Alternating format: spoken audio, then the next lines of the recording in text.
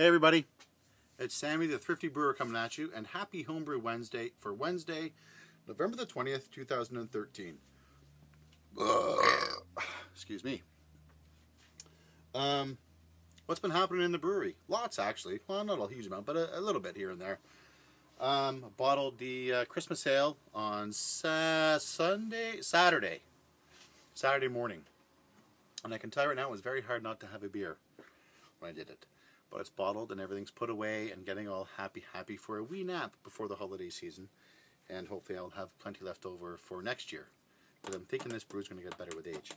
And those of you who follow me on Facebook, you'll see I put up a couple pictures. I was actually able to use all of my 750ml flip-top bottles, which made me very happy. So I was quite pleased. And I also had some left over for bottles and whatnot. Anyways, I know last week I touched on going to www.avery.com for label design and whatnot. That's the label I made. So that's the Naughty Santa, with our Naughty Santa taking a wee bit of a wee on the Christmas tree while Junior points and cries, which made me kind of giggle a little bit, hence the name. So that came in at 7.5%, and the base on that was a Black Rock Nut Brown Ale Kit, which I've touched on in a couple of previous videos on that. So that's bottled away. So those of you who are going to be seeing me at Christmas, expect to see a couple of those in your stocking, so to speak. So yeah, I also got my Nut Brown Ale here, which is almost basically, it looks like it's basically been fermented out. It's been in the primary for exactly 10 days now. I took a gravity reading tonight. Final gravity came out at 1.012, which gave me a final ABV of 6%. So looking forward to that. Obviously, with the gravity reading, take a wee bit of a sample. And it's still young, obviously, but I do get a significant nutty scent, if you will, or effervescence coming off of this. So we'll give it a shot and see how it goes.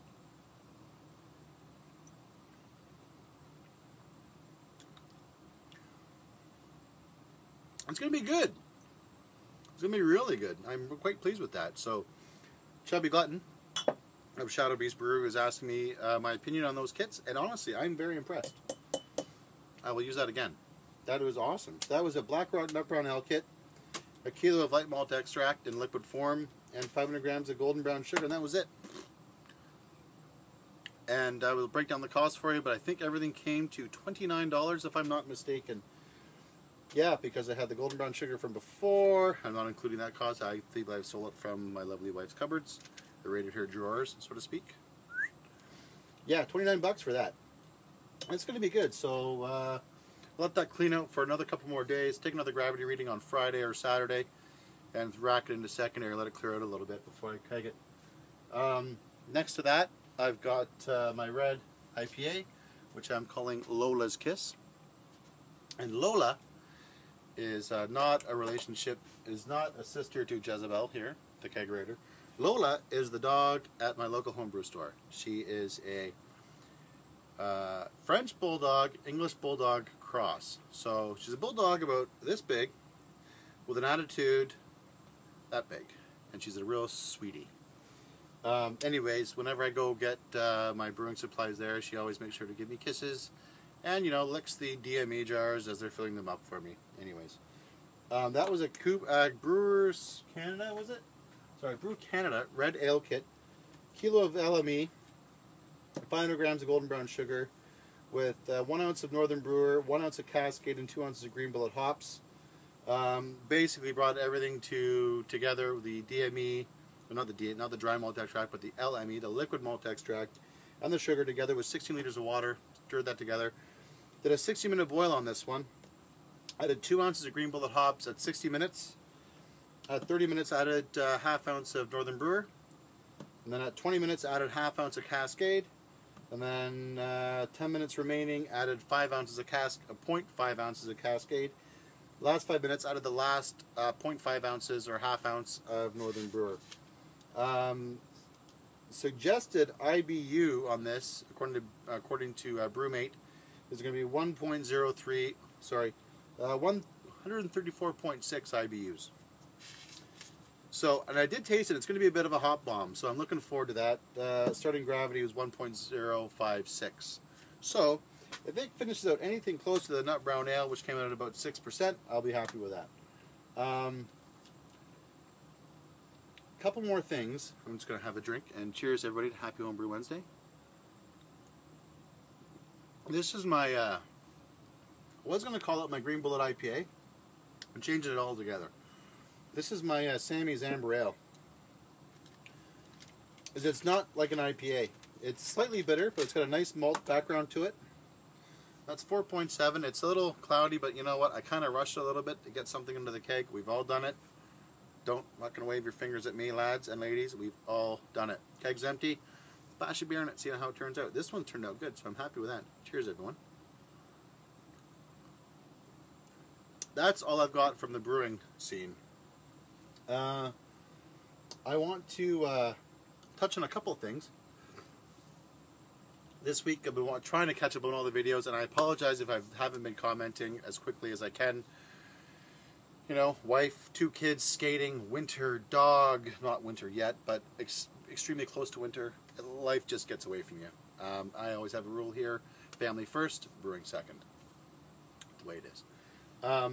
But I want to touch on something that really made me feel extremely good about being a part of the whole brewing community or home brewing community on YouTube, and that was Paul Wicksteed. Posted a video. Paul Wicksteed of Time for Another. I believe that's his YouTube handle. I'm not sure, Paul. Please post a comment and correct me if I'm wrong, mate. But I will put a link to your YouTube channel down below if Google Plus lets me do that, because it's been a real pain in my neck, as we have some of us have experienced.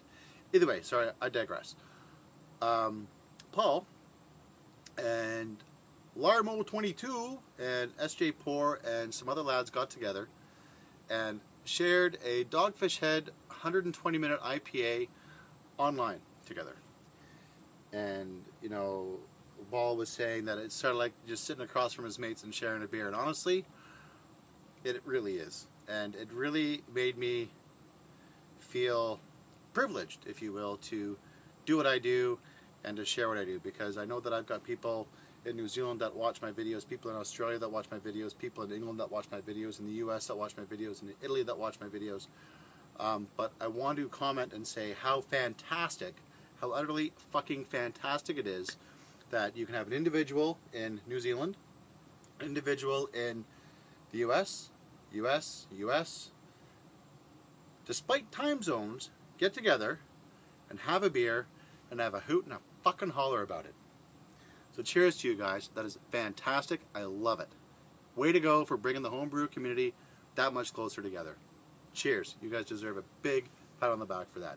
Fantastic work, and thank you so very much for showing it to us.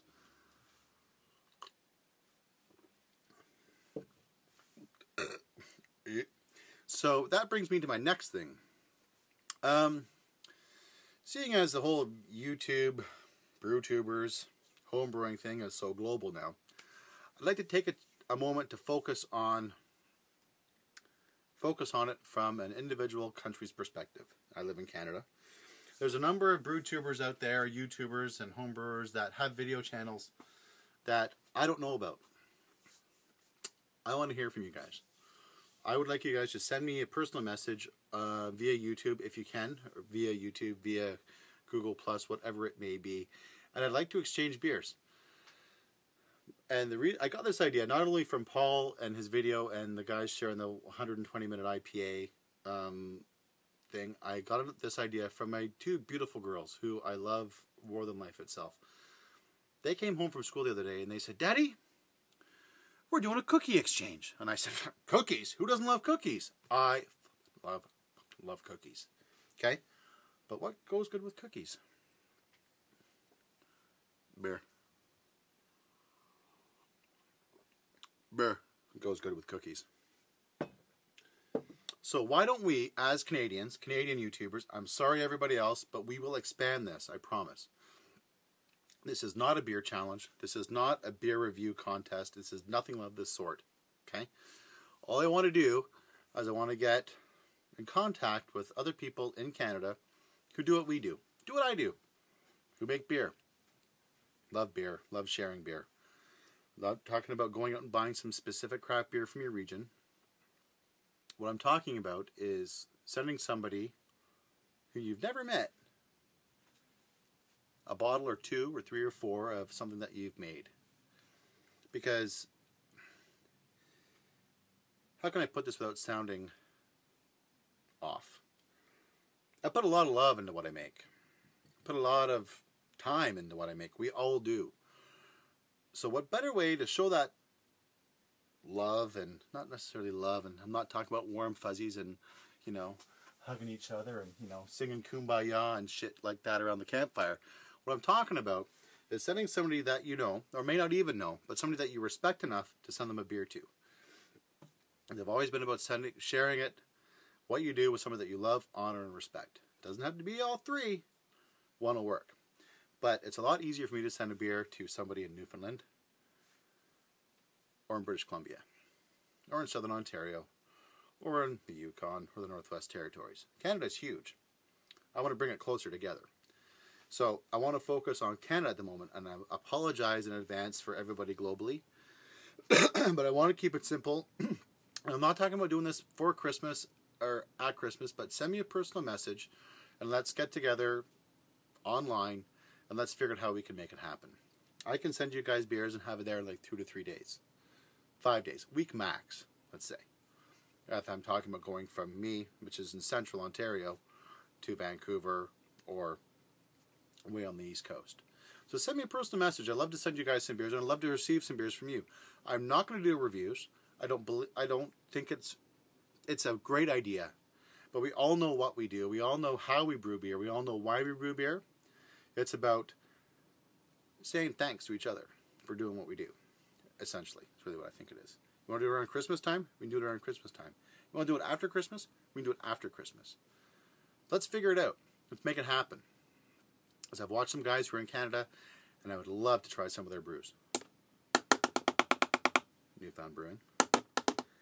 There's another lad, Josh. I think your name is Josh, mate. I can't remember your last name, brother. I will try and remember. I swear to God, I apologize. We'll figure this shit out. We'll make it happen because it's important. And I'm not talking about, you know, just being Canadian and keeping it individually. I'm not talking about putting on a toque and putting on a plaid jacket and saying, I didn't get that right. And I'm not talking about saying words like about. And I'm not talking about, you know, putting fucking back bacon on a piece of fucking bun and eating it for breakfast. Although that would be good. What I am talking about is just getting together as a group of guys and girls and sharing a beer. But I want to send you guys some beer. I want you guys to send me some beer. I want us to just exchange and see how it goes. If you're game for it, send me a personal message. If you're not, don't send me a message. It's all good. I think I've rambled on long enough. Although, one final thing. The Thrifty Brewer is jumping onto the merchandising market. I'm following the lead of guys like Big CQ and following the lead of guys like Craig Tube, and I'm working on some stuff. So hopefully things will be coming down the pipe in the next month or two. I'll keep you guys posted and ladies posted. And if you could support me, great. If you don't, that's cool. It's all about the fun. It's all about expanding the hobby that little bit extra without overfilling the basement. Although I was in the shed earlier this evening, taking measurements. Already planning on when the girls get rid of all their shit out of there. I'm thinking, if I insulated this, and if I wired it up for 220, I bet I could have a great electric brewery out there. Something to think about.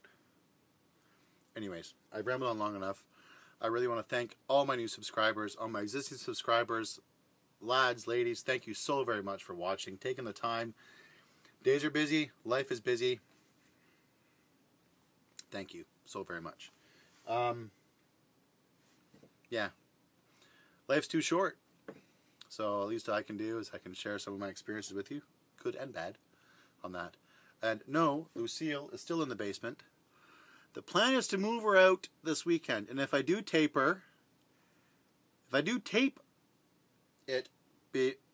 Lucille leaving, it'll be in Betamax.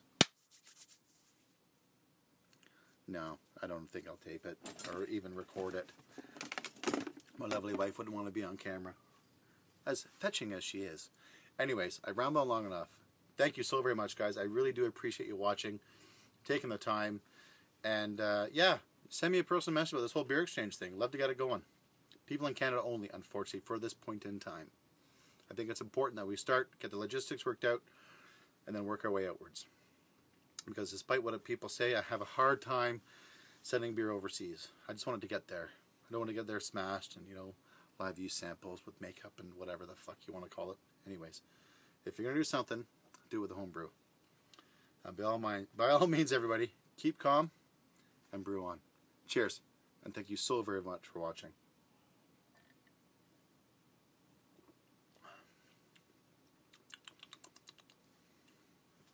Take care, everybody. Thanks again. Cheers.